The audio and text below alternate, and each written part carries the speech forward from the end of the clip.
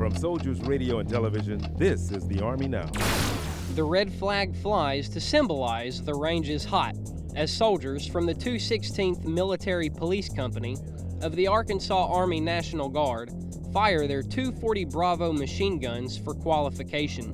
The 216th MP Company is currently attending their 2-week-long annual training event at Fort Chaffee Maneuver Training Center located near Fort Smith, Arkansas. Qualification on these weapons is a yearly mandatory event that takes place to ensure the unit is ready to answer the nation's call during a time of need. The 216th will cycle soldiers through the range to familiarize and qualify the soldiers on the 240 Bravo weapon system.